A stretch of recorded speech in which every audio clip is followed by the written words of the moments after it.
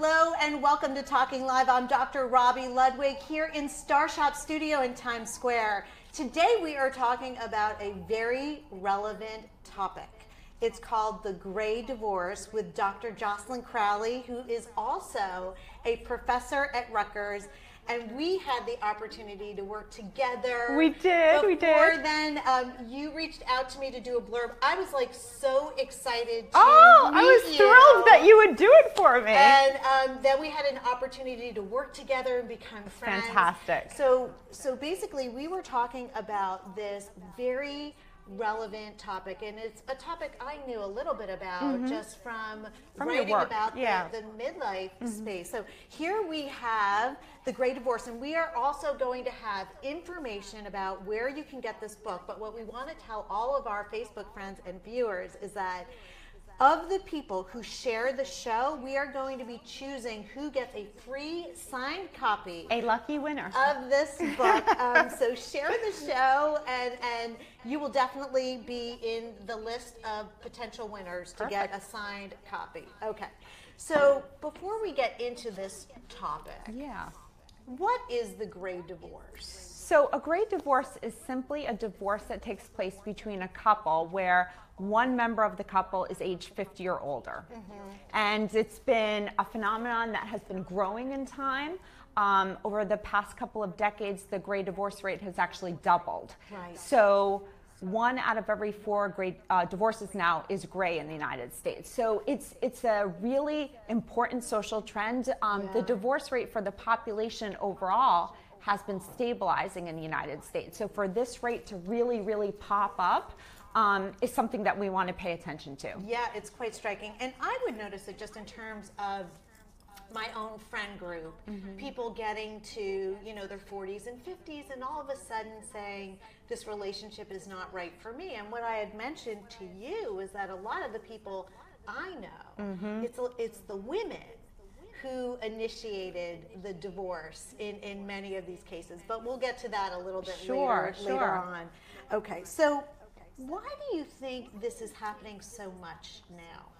Well, I mean, I think there are just a couple of social trends that are going on. So we just have the aging of the baby boomer generation. So people age 50 and older, there are more of them. So, in 2010, there were about 100 million. By 2050, we expect there to be about 161 million people. So just with more numbers, you're going to have more divorces.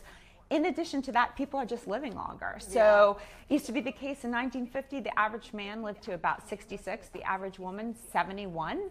Now the average man lives to 76 and the average woman lives to 81. So they're living longer, a growing chance that they'll be exposed to having a gray divorce. And I also think that just divorce overall has become destigmatized. People don't look at it as a bad thing anymore. They look at it as, if this is something that I really want to do, there's no shame in doing it. Right. And I guess too, if you know a lot of people that are getting divorced, I guess that can make it easier. But what you found in your research was similar to what I found in my research.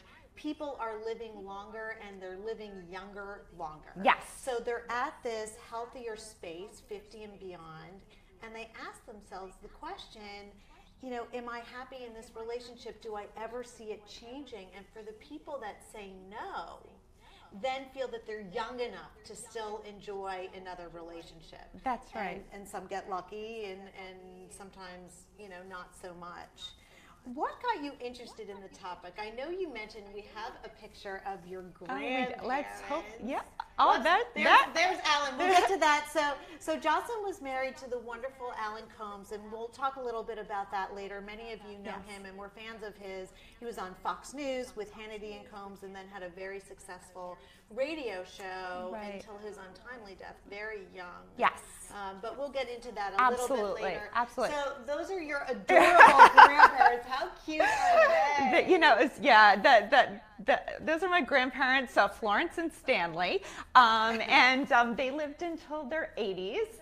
And, I was lucky enough as a child to spend a lot of my summers living with them in Massachusetts. They lived in southeastern Massachusetts. Were they your mom's parents? They were my mom's parents. Okay. And, they fought like hell.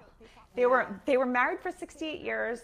But they fought like hell, over like ridiculous things, like, where's my pants, or where did you do the dishes, or go to the store and get me milk, but they never ever talked about divorce. So, when I started to learn a little bit about these statistics about gray divorce, I thought to myself, this is something I really, really need to study, because it's not in my experience at all.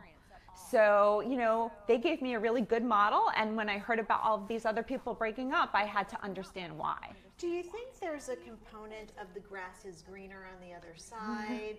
Or maybe, I think previous generations looked at marriage a lot differently. And one of the things that's changed over the years, especially in the 70s, it became kind of a me generation. Yes. And so what we wanted out of marriage was something really, really different than people expected to get in, a previous generation.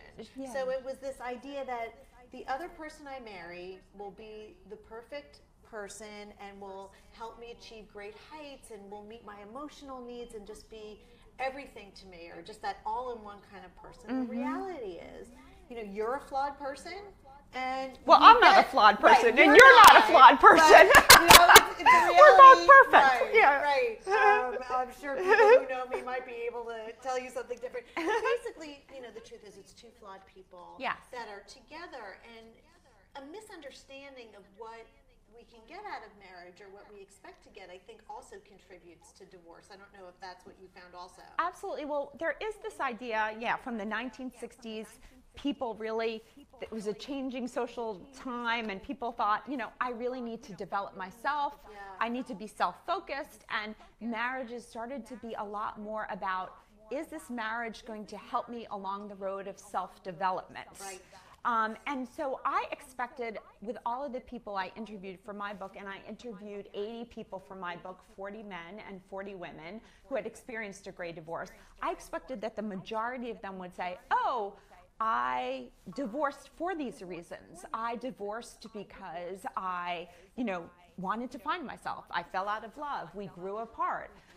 That was true for some of them, but not the majority of them. The majority of them really looked at these classic reasons for divorce, and such as adultery, the kinds of things that we commonly think of, and that was the reason why they separated and got a divorce. Did you find that there was a different reason for men initiating a divorce and women initiating a divorce? Yeah, absolutely. So there were some common reasons.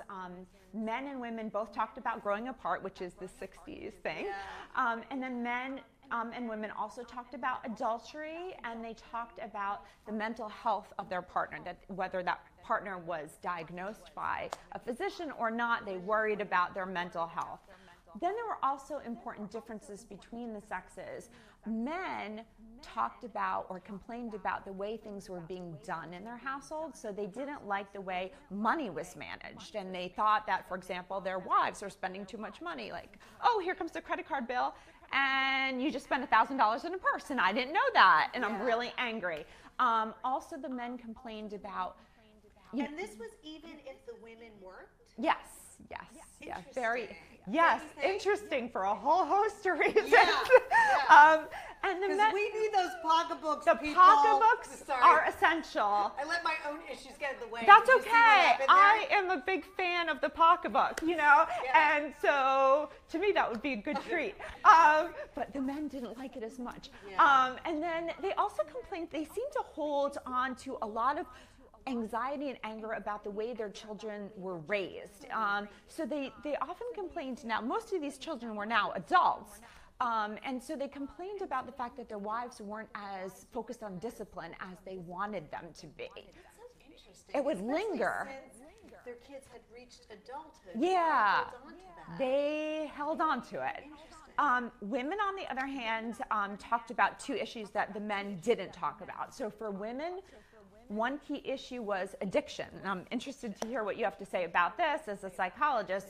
Women talked a lot about pornography addictions, alcohol, and drug addictions. For some of the pornography addictions, it was that the women found out that their husbands were gay, just based on their pornography habits. Alcohol just constantly was tearing marriages apart. One woman I spoke to said, we were in the restaurant business together. In the restaurant business, there's a free-flowing capacity or supply of alcohol.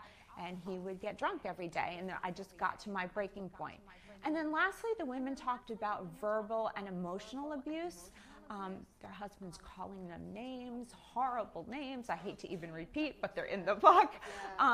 Also, if the woman brought in children from a previous relationship who were still minors, a lot of these new men were very controlling over the children. And one of the most disturbing stories was with this new man who came into the marriage, and he thought that that woman's daughter was overweight. So he padlocked to the refrigerator. So that's a little bit, as a psychologist, you would probably think that that's a little bit out there. Well, one of the things, that can happen with a second marriage is that what makes it so hard to survive second marriages is that you're bringing your stuff, yes, into this new marriage. And so kids sometimes can be a factor or a source of stress. And I do hear that a lot, both in my private practice and just anecdotally about a woman. She was married, again, this is a woman who was very well heeled. She married this very good looking artist and beautiful kids. And for some reason, the husband and the kids did not get along. And it became so argumentative and problematic that it basically ended the relationship. Now, I'm sure that there were other issues. Sure. So, everything you are saying, from the drug addiction to the verbal abuse, certainly these are stories that I hear a lot about. Sad. So this generation maybe has more financial opportunity to say, I don't need to stay in an abusive situation. That's right. Do you think we're giving both men and women permission to get out of an unhappy relationship, which might not have been a message in the past? I think so. I think there's a lot more freedom to get out right now, even in the face of some really stark consequences. Once you break up, marriage is good for a lot of reasons, and a lot of that has to do with finances. You're pulling your finances together. You're pulling all types of resources together to create this happy home. So marriage is good in a lot of ways, but the marriages in these cases were so bad that it was worth it for them to exit the marriage. And we'll get into the consequences, but I want to just mention a little bit, because you have not really been on the air to talk about Alan and your relationship and writing this book around the time that you were married, and we have a picture of you. And there we are. There you are, so beautiful. And I was fortunate enough to work with Alan on Hannity and Combs. We didn't work together on the radio show, but just always such an elegant, lovely, decent human being, and just a pleasure to be around. You know when you're around a refined person. Oh, that's so sweet of you to say. So I kind of felt like he was looking down on us with approval that we were together. I don't know. That could be my own I like thing, that. I like that I idea. Felt like he approved of us working together. I agree. That was that. I think that was at some type of Fox event that we went to. And then I think the other in front of the Christmas tree, was that at the White House? Yes, that was at the. There was yes. Was at a White House party. Yes, that was in 2015 at the White House Christmas party. That was before he got sick. So he had lymphoma, and it was an aggressive type of lymphoma. And so from diagnosis to death was only 5 months. So it was very, very hard, and he passed away in February of 2017. We can't lose the merchandise. No. All right. Okay, here we go. So it was very, very a difficult time. He was a fighter throughout it. He got off television for a period of time just due to appearance issues. But he constantly went to work every day, and he did a 3-hour radio show. Wow. Even when he was diagnosed? When he's diagnosed, when he was going through chemo, I would wake him up at 4 o'clock in the afternoon, and he would say, I need to do this. And he would go, and he would do his 3-hour radio show, and he would come home, and he would sleep. And, he took so much joy out of his work, in radio and in television. It made him so happy. And the other thing that I think he put a lot of effort into was he was such a beautiful person. Yeah. He didn't want me to worry. Yeah. And so I think he did a lot of things to sort of protect me from really knowing how bad he felt sometimes, you know, like physically as well as emotionally. He put on such a strong face, and he had so much courage. And So you know, he was really protective of you. he was, and Yeah. I dedicated the book to him, and you know, he was just an amazing husband, and I always tell people I was very, very lucky to be his wife. That's what I say. And he, I'm sure, felt so extremely lucky to have you. And it's just such an interesting topic to write about when you're dealing with, you know, being a widow. I right? know, I know. And whatever your feelings are about these people choosing to divorce. Did that change your perspective at all? You know, it's really interesting. A lot of people said to me when I started to write this, he was still well. So I started to write this, and people would say, "Are you guys okay? I'm a little bit worried. Are you writing a book about divorce because things are rocky?" That's what people would say to my husband when I was writing about marital homicide. They're like, "Are you "Oh, guys that's hilarious. Are you guys okay? Are you afraid of your wife?" He's like, "As a matter of fact, I am." So yeah, no. So I got some of those comments, and I said, "No, we're okay. I'm just Yeah. these are the kinds of issues that I write about." But it was difficult at the end when I was going through the editing process and, you know, reading people's stories about separating, and then also at the same time going through my own loss and feeling of loss, and feeling like sometimes I wanted to go back to these couples and say, "Please give it one more shot." Right, because you were experiencing loss that you had no control over. I had no control over it. And here they are choosing a scenario which would induce loss, but they did have control over. Absolutely. So in that sense, there was some difficulty, and then of course writing the acknowledgments. You know, he was so supportive of my career as an academic. You know, we were very different people in terms of him being in the media world and me being in the academic world. But he was so supportive of everything that I did, the books that I wrote. He would read my teaching evaluations. Oh, I love that. And also, you have a very supportive sister too. I do. We're going to get to the quick five in a few. That's where we asked you some questions. But here at the 92nd Street Y, we had Monica, who was just a supportive. She was wonderful. Sister, just like supporting you and clapping and there to honor you. Oh, she's an amazing sister, and you know, even through Alan's illness, you know, I was telling you before that, you know, he would be at the hospital, and if I needed to teach, she would sit with him from morning to night. Before we close on with a couple of statements about the book, you said that there were some social consequences for both men and women that were slightly different. For the women, what were the social consequences? So for women, actually had more economic consequences. So women, after a great divorce, experienced a lot of financial insecurity because they had taken time out to raise their children. They hadn't saved enough money. So when they got a great divorce, they were really concerned. You know, a lot of them ended up saying that they became more frugal, they had to rely on their parents for money, and they also had to, just a couple of them said, "I have to work till the day I die."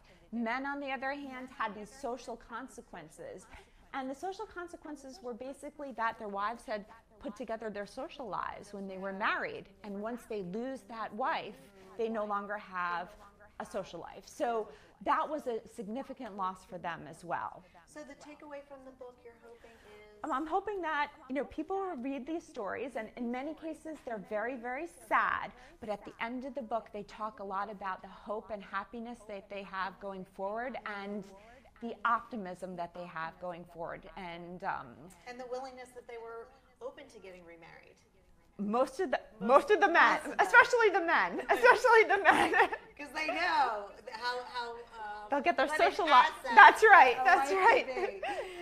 Before we close, we like to do something called a quick five. I'm ready. I'm ready. We get into some serious questions. Okay, go ahead.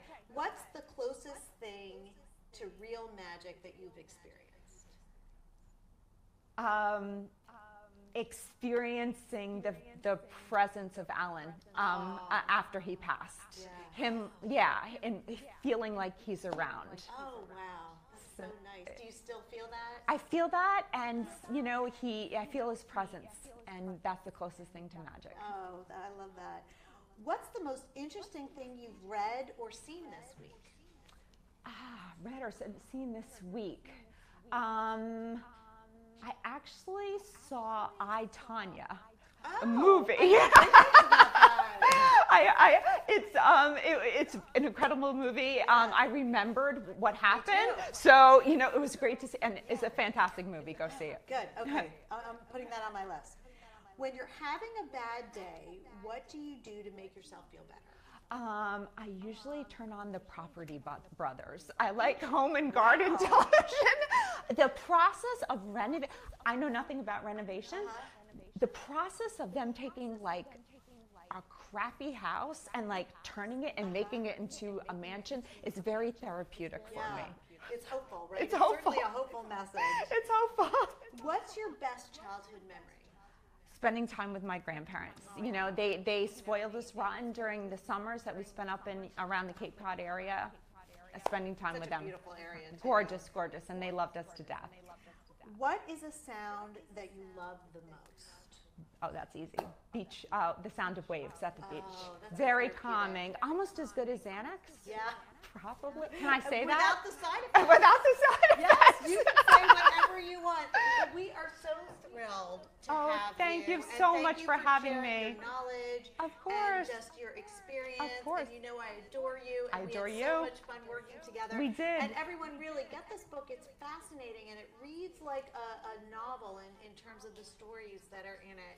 Very relatable, great resource. We'll have access to a link so people can find it and so people can find you and find out more information about you and some of the other books that you've written. Perfect. Thank you so much for joining Talking Live, and we'll see you again next week.